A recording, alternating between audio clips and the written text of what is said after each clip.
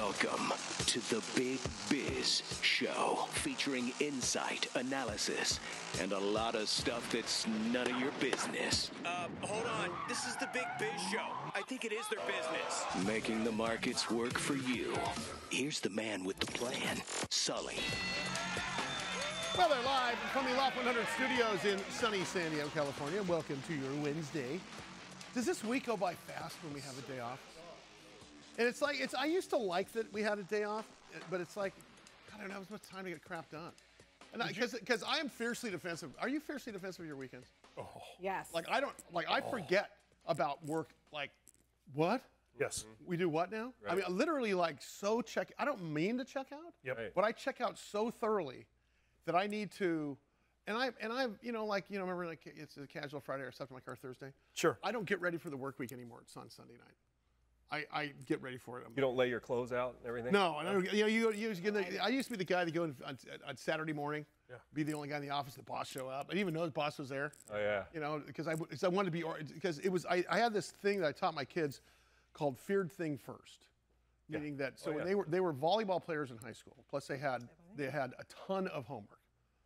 And I said, girls, I know volleyball just got out at 7 o'clock. If you knock your homework out right now, what is the most feared time for the American workplace in the U.S. every single week? Do you know? Friday? Sunday night. Time? Sunday at 4:43 p.m. Okay. Exactly 4:40. Now, why do you suppose 4:43 p.m. on Sunday is a depressing time for the American worker? Yep. Because suddenly everybody goes, Yep.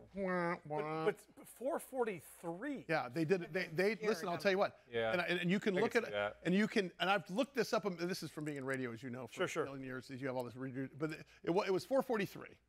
It was probably 4:20, but nobody. I was going to say, if you celebrate 420, then maybe not. But the point is, if you have nothing hanging over your head, I would say you got the whole weekend. You got nothing to think about. Big time. Sunday, we're still out to dinner. You're still at week. It's still weekend until you are dead asleep. Yeah, but we were both doing morning radio when we were getting up at 3:30. There is nothing like that Sunday night, 4:43, 5. Yeah. They call it the scaries, Sunday scaries. Yeah. No, but I knew there was some sort So of wait, thing. do you prepare then Friday for Monday? Or Yes, you I told. just Yes, don't prepare? yes, you do. I told my girls, do your homework. I know you just got done. You're out of school at 3. You played volleyball at 6 in a tournament. Just do it now. I swear you will think you can. And by the way, you can stay out until 11 o'clock tonight. Yeah. Just do it now. And they would like. Then they did it. They're in their project. They're doing the freaking dioramas, the whole freaking thing. Right. But they had nothing hanging over their heads, and it was to this day. They would say feared thing first. I don't know how I got into that feared thing first thing, but speaking of who I'm afraid of, Howie Font is with us once again. Howie, what's up? From New York City, the man with the best hair in the thing. Wow. If I can't be loved, I'd rather be feared. Yeah. If I can't be loved, I'd rather be feared. Yeah, that's a little just wrong and creepy. Hey, our market is down today for the first time in 4 days. Is this just a little bit of profit taking going on? We've got tons of volatility out there, and I think volatility comes with this season because we're getting the summer slowdowns, which I always love as an investor because this is the time. You buy straw hats in the winter, you buy umbrellas in the summer. I think that's about what's happening here. Howie, take it away. Yeah, I just want to put in perspective, the market is down today. It's down for the first day in a couple, like you've said. But this should happen. People buy, the market pops up really fast. It'd be silly not to sell. And it's because there's overlapping investors with different investment time frames. You got day traders and now, hour traders, people that are in and out in an hour or a day. Yeah. And you have long-term investors. And if you're in, if you say, okay, I'm going to be in this stock for a year, but on day 3 of the investment, it's up because of NVIDIA, the market's up so much. On day 3 of your investment, you're up 20%. Aren't you a little bit of a fool just to not take the gains and walk away? Well, no, and I'll tell you why. If you look at a chart, and we'll get to this in just 1 second, I won't let you go, keep you here. If you look at a chart of the Dow, back during the Great Recession, it was 4,500. Yep. And now it's 35,000. Why get out at all? If it was a bargain then, isn't it a bargain now? Certainly. What are we going to look at in 10 years from now when we're 70,000? Right? That's my point. You can look at Oh my God, your volume went out. I can't even hear you. It's amazing. Howie Font, Big Biz Show. We'll see you in a minute. 443 for you, isn't it, pal? Oh my. That's called a sunset provision. Taking care of business. Welcome to the Big Biz Show, featuring insight, analysis, and a lot of stuff that's none of your business. Hold on. This is the Big Biz Show. I think it is their business. Making the markets work for you. Here's the man with the plan, Sully. At the Loft 100 Studios in sunny Southern California. Hope you guys are having a great day as we kind of rebound from the big Memorial Day weekend. It's Wednesday. It's Wednesday. Haven't you rebounded by now? Are you, I see you're still wearing your Land's End picnic Oh, God. picnic table. We had a lot of picnic shirts. The greatest shirt ever made. No. Do you know what the greatest one was? Mike, I did morning radio with him. He has pants like that. I do. Remember the patch? Oh, the patch. Wait, it's a whole outfit? No, it's not a whole lot. But that's a takeoff on the patch pants they used to have from Land's End or Ducks and Company, one of the two. Right. It was a preppy thing. They're called Madras. Oh, thank you. Hello, Madre. God. Feliz Navidad, Madre. So have you ever worn them together where the bottom's in the top? Have you ever seen Mike and Dave need wedding? Have you ever seen Mike and Dave need wedding dates? Oh, yeah. They have, you know what Ren Spooner is? You know those Yes. Hawaiian shirts? shirts. You could dress your whole family in the same thing. Yes. I forget his name. It's the good one is Zach Efron. What's the other one? The really funny kid. The guy was. He was in. Jonah Hill? No, he was in. no. He was in. Pitch I'm pointing at you Perfect because it's and- Glee. Or no, Pitch it's Perfect. Glee. What's his name? The guy who played Thumper in Glee. Oh, I cannot. Adam, remember his- yes. whatever. Got Adam. Adam Levine, so funny. Yes. Yes. He walks out in a Ren Spooner short sleeve with a belt, top bottom matching. Yeah. That's what I'm talking about. It's- Mikey, I think we got to do that. All right, I'll wear 'em. What the heck? Yeah. Getting down for real. He walks in slow motion. Getting down for real. With the outfit on. With a pair of white bucks. What Yeah. movie is this? Mike and Dave Need Wedding Dates. Fantastic movie. Okay. Back to Howie Font. If you're just joining us here, we were talking about the market, and we're talking about that we lament our weekends if we don't get our stuff done early. I want to talk to you about what you just said, because you said, shouldn't we get out and take profits? And by the way, you're very right to say so. There's two philosophies, though, as I just mentioned. If you look at the chart of the stock market during the Great Recession, when all hope was lost, we're at 4,000, we're losing all our money, and now we're at 36,000 or whatever. If you look at that, gee, that was a bargain back then. Well, isn't it a bargain now if that's what happens in stock markets? Howie, I'll let you take that one from me. Oh, in the long term, yes. In the long term, you're exactly right. But you, more than maybe anyone I know the Elliott wave principle and how the market dynamics, affect medium, short-term pricing. And that's just why we're seeing the market downturn today. I think everything's great. The market's going to be double what it is in 7 years, in all likelihood. Well, if you go down the and I same think what path you're we've been talking going. about fairly is day traders. And day trading, and I will tell you this, I seem like I'm a day trader, and I do day trade, but it represents less than 0.5% of my total wealth in terms of what I day trade. So in other words, if you want to day trade, hey, what should I buy? Well, buy off all of your debt first, so you have no credit card debt, okay? Then after that, pay off all of your student loans first. Make sure that we have a mortgage, you're not renting, and make sure that your car payment is indeed for a car that's getting you to and from work. And then you can invest. And when you're going to talk about investing, I would argue that you're not going to day trade. You're going to invest in something that either you believe in and you're going to stay in long term, because even though Apple has been down over the course of its lifetime, or Starbucks has been down, or Micron, or U.S. Steel, still a pretty good company, regardless what that share price is, right? They're not going anywhere. No. So if you bought it, if the reasons you bought it in 2000 are still there, why wouldn't you just hold on to it? Now, there is a thrill of getting on the ride, meme stocks and such. Do a paper trade for 6 months and see how you do. Go on a spreadsheet and say, okay, I'm going to buy 100 shares of this stock, and do something you can afford. I mean, like, I'm not suggesting, if your limit's $10,000, and say I'm going to buy $1,000 of this stock and these 10 stocks, and see how you do, and trade them here and there. See how you do in 6 months. If you are now at $20,000 in 6 months, and I would say dip your toe into the day trading market. Otherwise, leave it for us suckers here that continue to get bitten, like me and Howie. By the way, Elliott wave principle, very simple. What Howie was talking about is what we now call technical analysis. And the easiest way to explain it is, I forget Elliott's first name, but he came up with the notion back in the 1920s that you can almost predict what's going to happen based on crowds and their reactions to certain events, okay? So the way I explain it, the stock market is, well, further to that, we all want what we can't have, right? The minute something is scarce, we automatically need that. Okay, look at a couple brands I can name. Supreme, for one. Supreme would make a T-shirt, and they only made 100 of them. Suddenly, everyone had to have that 100, okay? In stocks, it works like this. Let's say you buy a stock at $100, okay? And let's say you hang on to that stock, and that stock dips down to 80. Oh, my God. Desperation. Capitulation. What am I going to do? I can't sell now. All of a sudden, there's a gleam of light. The sun's rising. Good news on the horizon. Oh my God, this might be okay. Hold on. Buy Apple. No, stay in it. Suddenly I'm the smartest guy in the room. So if you 100 down to 80 and it hits 100, I'm out. Yep. I just dodged a bullet. Yeah. Right? Most people, if they have 100 and go down to 80, what are they trying to do? Like Mark Twain said, I'm looking for a return of my investment, not on my investment. Right? Yeah. That's how the elevator wave principle works. I can predict in a certain... Duke and I told you to buy. Right.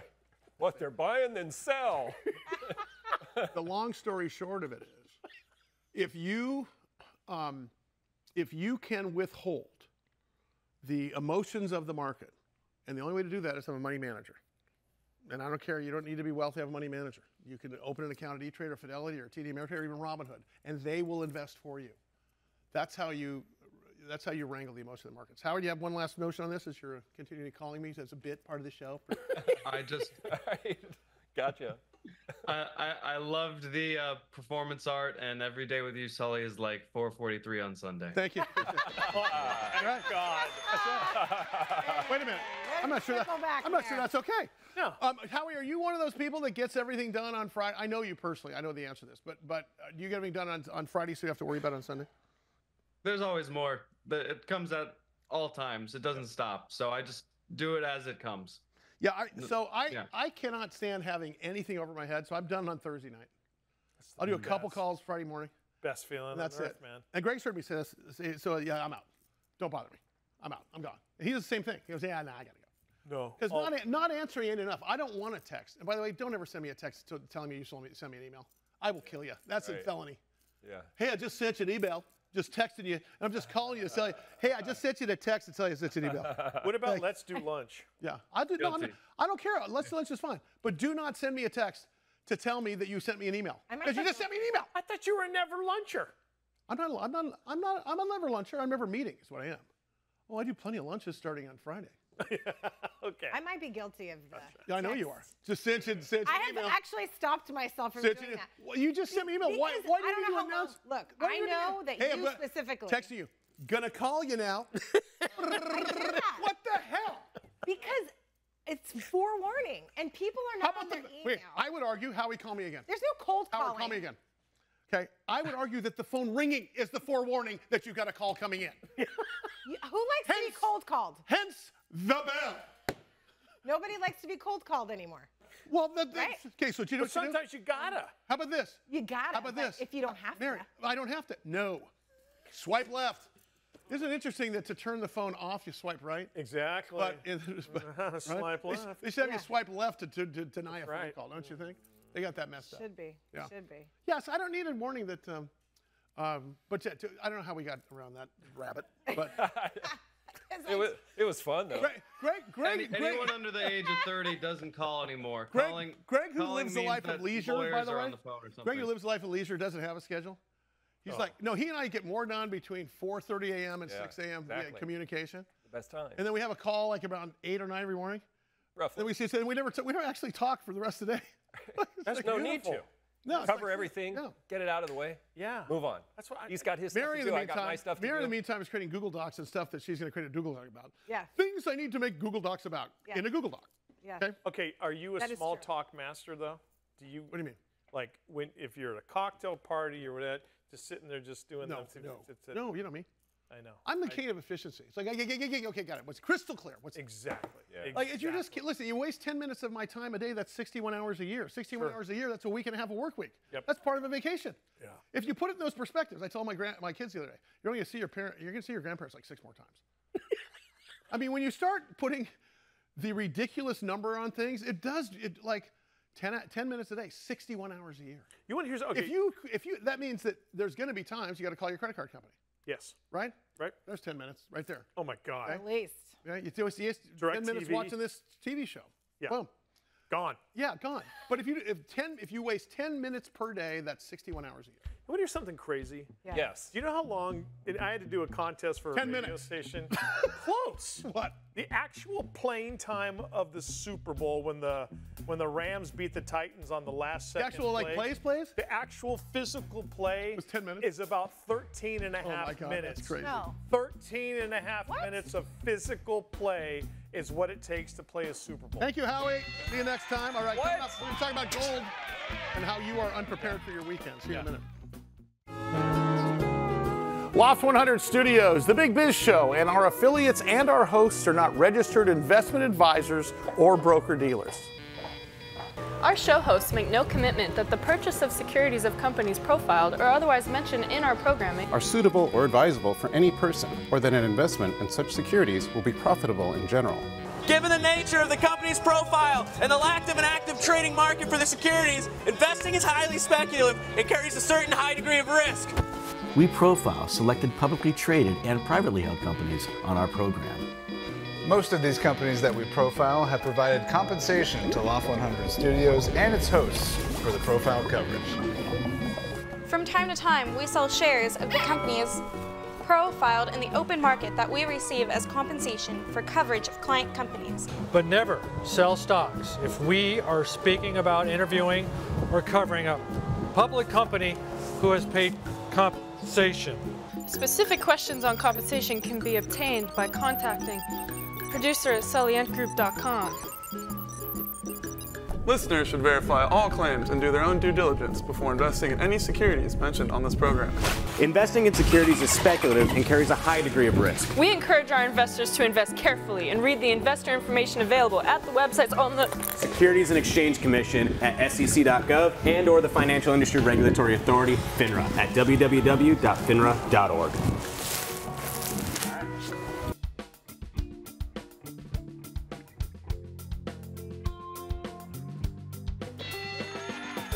Big Biz Show rolling off from the Loft 100 Studios in Southern California. To all the men and women of the United States Armed Forces, where you are watching and listening, we are in over 175 countries and all the ships at sea on the American Forces Network. Thank you for what you do for us. Costa, Marybert Godwin, Greg Todoroff, our executive producer. Sully. Hey. Good to see you today. A little volatility in the market. Market's down for the first time in 4 days.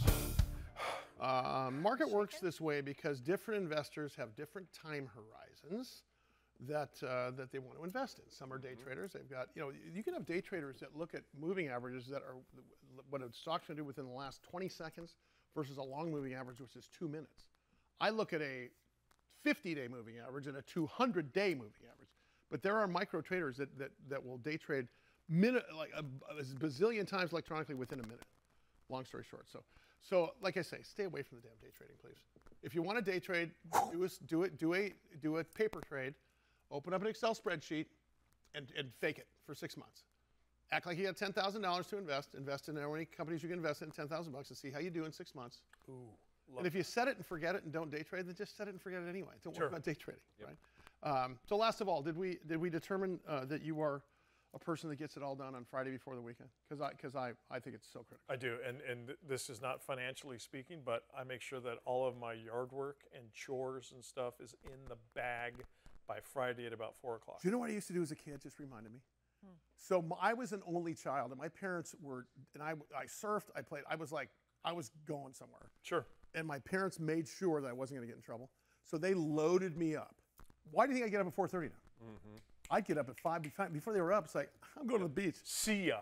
Wait, nope. I got it all checked it out. That's right. Done and dusted. Done and Did dusted. you have a little checklist on the wall that Yeah, I also had a little notebook at 8 years old that said "Stop worrying," and Right. I will tell you this tragic thing. Which I had those little notebooks, the little spiral notebooks. I had one of those things. Yeah. And I looked and I found it in one of those little cigar boxes where your Boy Scout stuff is. Oh yeah. And on the first page it said date, allowance, expense, balance. That's awesome. I kept my own books at age 8. Yep. Wow. Not because I wanted to, because I had an evil, evil mother. This is such a crucial answer. It is not good. No, this is why I'm effed up. You don't do that to an 8-year-old. You don't, little box, little checkbox. Did I earn mommy's love this week? Shaq. Basically. Thanks, Mike. One more day, I would have been over it. Bobby, your coat hangers. Bobby, mommy drinks because you cry. That's the name of my new book. David Garofalo is the chairman and CEO of Gold Royalty Corp. He is our resident gold expert, and we are so happy that he's been so generous with his time. He is on the NYSE American Exchange under the stock symbol GROY. Here he is once again to talk all things gold, all things market. Boy, every time I look at the news, David, not only is it bode well for your company because you're doing such great things, but if I just take the top-down look at gold as it relates to how the market's trading, could you ever get a buy sign on gold than you have right now, considering the volatility of the stock market and inflation and everything else? Yeah, I mean, there's so many factors that are feeding into this bull run for gold. But I think fundamentally it comes down to interest rates, which when you factor in the real rate of inflation is deeply into negative territory. If you're owning treasuries, your savings are getting depleted day in, day out by inflation. It's getting eaten away because inflation isn't 3 or 4%, it's 15 to 20% when you consider all the things that we need, the necessities of life. So gold is preserving value in a fraught equity market and a fraught money market right now, and it's really preserving purchasing power, if you will. David, is gold always going to be the it? Will silver ever overtake it? Copper, aluminum? I don't know. Is it always going to be gold? No, look, I think silver has great fundamentals as well. It has incredible industrial applications in solar panels and the like. So when we're looking at a decarbonizing economy, it's going to do well fundamentally. But it's also trading as a proxy for gold. And typically, the gold price to silver price ratio in a bull market is as low as 40 to 1. Today, it's closer to 80 to 1. So that means that as gold goes through a prolonged bull run here in the next little while, silver has a potential to outperform it by twofold as we see that ratio narrow. When you look at the rest of the metals complex, the one I'm most bullish about is copper. I think copper fundamentals are incredible. When you look at the battery metals out there, that's the one that's most intensively used in electrification of our grids, in electrification of our vehicle fleets. The amount of copper used in an electrical vehicle is 3 times what it's used in an internal combustion engine. So there's going to be a massive amount of demand, and there's this incredible supply squeeze on copper, and I think copper is at least a double or triple from here. It is crazy how good my catalytic converter theft ring is doing because of copper. Hey, David, I got to say, you being the finance company or the financial institution, as a royalty company, you're a financial institution for the mining industry, and you're sort of at the top of the line there. But from what you're saying, though, I've heard the adage that if you have a gold mine, you also have a copper mine, or if you have a gold mine, you also have it because of the tailings and everything else. That's got to still bode well for you, regardless of the top-down economic numbers. Talk about the company itself, because you've got a ton of potential growth, as we're talking about on this graphic that's from your website. Talk about that, because it all goes into one pile here, and this all bodes well for you guys anyway. Yeah, our revenue is doubling this year at a minimum. Actually, we just made an acquisition of a major copper stream this week that will actually enhance our revenue growth beyond the 100% we previously guided. We're just going through the number compilation right now, and we'll re-guide our revenue guidance going forward, but it's going to be a positive development in the short term because it's a very prolific copper mine in Bosnia that we acquired a copper stream on with an 18-year reserve life. And so we're looking at 60% compounded annual growth in our revenue through the end of the decade. Wow. That'll only be further enhanced by this copper stream acquisition. I want to see Mike in the back of one of them dump trucks with a hard hat on. A pair of Daisy Dukes pointing people around with a clipboard. David Garofalo, David, a little short on time. We'll talk to you next week. Thank you, pal. David Garofalo, his stock symbol is GROY. Why am I in Daisy Dukes? I'm looking at the shirt right now. I can't. you know, you roll that up and tie it like this. Carhartt does not make those. I've checked. More Big Biz back in a minute. After these words.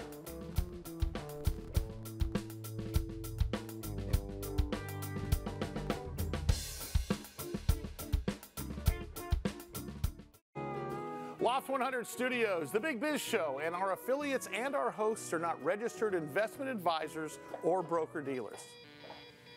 Our show hosts make no commitment that the purchase of securities of companies profiled or otherwise mentioned in our programming are suitable or advisable for any person, or that an investment in such securities will be profitable in general. Given the nature of the company's profile and the lack of an active trading market for the securities, investing is highly speculative and carries a certain high degree of risk. We profile selected publicly traded and privately held companies on our program. Most of these companies that we profile have provided compensation to Loft 100 Studios and its hosts for the profile coverage. From time to time, we sell shares of the companies profiled in the open market that we receive as compensation for coverage of client companies. But never sell stocks. If we are speaking about interviewing or covering a public company who has paid compensation. Specific questions on compensation can be obtained by contacting producer at sullyentgroup.com. Listeners should verify all claims and do their own due diligence before investing in any securities mentioned on this program. Investing in securities is speculative and carries a high degree of risk. We encourage our investors to invest carefully and read the investor information available at the websites on the Securities and Exchange Commission at SEC.gov and or the Financial Industry Regulatory Authority, FINRA, at www.finra.org.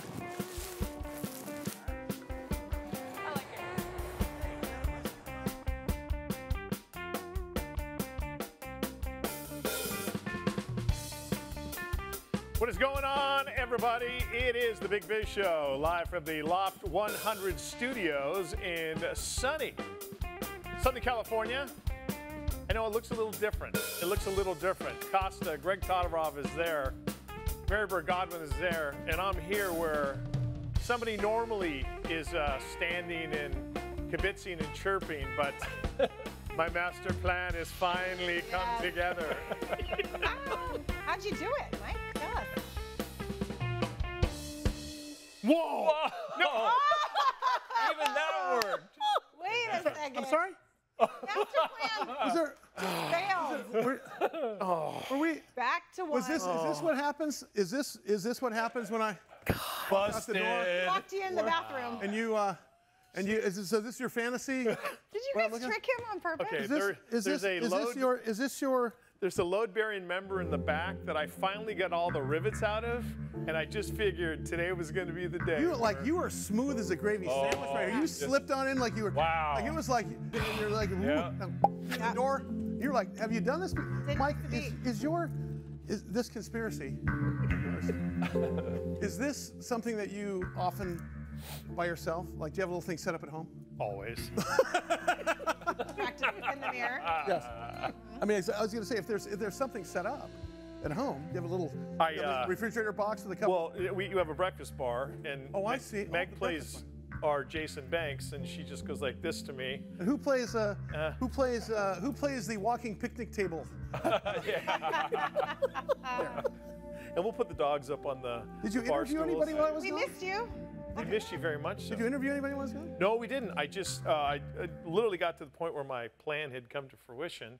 Yeah. Thanks to Greg Todorov for that line, by the way. Yeah. And we were about to. I was about to explain that where you were maybe. Well, Well, let me ask you something. So after talking to Corey, our social media guy, and I met you through. Thank you. This was a social media company. Yeah. Sorry. So Mary, our band got to play at a music festival, a very large music festival called Kaboo. Yes. It was a very big deal. Right. And the social media company for Kaboo was called this company here. Okay. And Mary was our person, like our liaison. Yeah. Okay. Because I did the social media for Kaboo. And she was fantastic. She was so good. And I remember after it was all over, we couldn't find her. Like, whatever happened to that girl? We need someone in the organization. And I was with, not to drop a name, but in Mayor of San Diego, the Yacht Club. Yeah. And rolling through, perhaps, or not perhaps, But love her. And somebody said to me, and they recognized me from radio and television locally, hey, my sister used to work with you. And I said, who's that? She goes, Mary Burt Godwin. And it wasn't even like, Mary who? It was like, we had been like sending out these emails to like Mary at socialmedia.com. Like we were like throwing crap out there to try to find her. Really? And it was her sister. There I am. And here I am. And here he is. Now, that was, you know, 5 years ago. Now, were you working for them? Did I steal you from them? Or had you departed? Just departed. And I didn't want to say who the company is because we had a bad experience with him because the guy was a little bit of a BS. Like my philosophy on social media 5 years ago was there's a lot of ad agencies that says, oh, we're a digital media company. And they didn't know crap. Mary and I on our own journey, and you knew a lot, but we forgot more in the last 5 years of what's real and what's not real. Oh, yeah. Well, You went to every single convention, every single best practices, education, and all. And what after hearing Corey talk, he seems to be the new paradigm on what's happening. Yeah, well, and it changes constantly. So I'm looking forward to talking to him because it's always, it's ever changing. Yeah. Well, and my thing is it, so does it really come down to the fact that TikTok is the current flavor, as he says? Well, I think it depends on what the brand is. Because I think Instagram's the current. No, but look, it depends on what you're selling and what you're marketing. If you're a makeup, you're going to go like crazy on gangbusters on TikTok. What if you're music? What if you're a band? Is that TikTok? You could go viral on TikTok. What if you're selling ugly, crappy shirts? It depends on what age you're targeting. What if you like the if you're life targeting Mike, then no. What if you're a big believer in the Church of the Subgenius? Do as little as you can, but be as successful as possible. No, because I'll tell you what, you got to be consistent and you got to put a lot of work in on TikTok. No, very French. Very French. No. The people watching on TikTok are not buying. Are they? Unless they're young girls that are buying the makeup products. So why not just reverse engineer it and let's form a new Josie and the Pussycats fake band like we had when we were kids? It was cartoon. Like, why wouldn't you just do everything to go to where the money is? Like if all the money is between what 65 and 90, if they're not spending any money. Yeah. But if the tweeners are spending money, remember the Limited was a store my daughter. Oh yeah. They went to the Limited TOO, which is Limited which is the tweener limited thing, where it was for that when they say tweeners, was that maybe 12, between 11 to 13. Oh, 11 to 13. Okay. So I remember the girls, we would either and then we would like spend boatloads of money because we're sort of growing, so you're there every other month. But that was the thing, and I was thinking, this is a license to steal. Yeah. Right? So those are the girls that are watching TikTok. No, are they spending money? If they get their mom's credit card, yes. No. Or if they, ask for it for Christmas or whatever, it depends on what it is. So I should put this up on Liver Spot. Yeah. Right? Okay. Yeah. But I'm interested to ask Corey. My number one question for Corey is this. Corey. Yeah. Corey, so is she just telling you falterall, or because I can see him sitting across the table just nodding politely and smiling. Well, Corey and I are matching. Let me tell you the real story. So what's the real story? Are we accurate here? Are people not spending money where we think they're spending money? Is that criteria specific? You're accurate. People are spending money on TikTok, but you got to remember who the buyer is. And so a lot of the times, even though the kids might be following or watching the influencer, at the end of the day, the mom or the dad has the checkbook. Yep. And where are they hanging out? That's what I want to know. Well, and I think Mary's point, I have to believe, because it's funny. I used to love watching those reels. I didn't even know what they were called, reels, so you told me actually. Corey, when he was last on, he said, those are reels. I used to love watching those things. I don't watch them anymore because I got tired of the music. And I got tired of the same voice. I got tired of them saying, looking for part 2. So I just have stopped completely looking at social media. Really? I have. But see, I'd like to hear Corey talk about this because I think that Reels for Instagram is a great place to sell products and to be active, but you have to put in the energy to make them so you're not But isn't this Reels and Instagram? Wait, Corey, but isn't Reels and Instagram just TikTok anyway? For old people. Oh yeah, they've stolen features every time something comes out. Snapchat was stories, and now Instagram stole Reels from TikTok.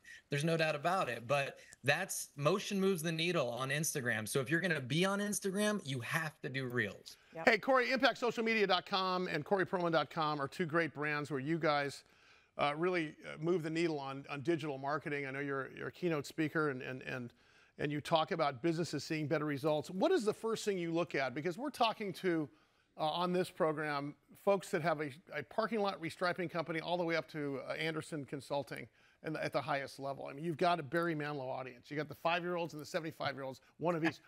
Is there a common ground here when you're talking about consulting? Yes, and thank you for asking. I love that analogy. Barry Manilow is perfect. Well, I was going to say Donny Osmond, but I figured he was too young for that. It's about being authentic. If you look like a billboard or brochure on social media, you're doing it wrong. If you're going to do it right and actually sell on social, you got to come out and be yourself. And that's how you move the needle by if you're funny, be funny like you are. And if you're not, don't be funny, but just be yourself. That's the key. So Corey, you know, I was actually going to talk about this topic because I hear the word authentic all the time, a little ad nauseum, like everyone's using that as a buzzword. So can you, I just went to your feed and I did see you have lots of tips for people. Can you be specific as to where a brand could be authentic and what that looks like? Absolutely. I was just swiping through a bunch of feeds recently, and the ones that get the most engagement are the ones that show real people. How many times have you searched through social media profiles and all you've seen is stock images? It's got to be real, authentic people, and you got to be serving others, not self-serving. How can you add value? How can you help? That's the answer. Hey, Corey, can you stay with us? I want to bring you to the next break if you've got some time. His name is Corey Perlman. He is the social media keynote speaker, but he's also the owner of Impact Social Media. You can find his keynote information by going to coreyperlman.com or go to impactsocialmedia.com with more of him, because I want to talk about why me and Mike think they should bring back MySpace.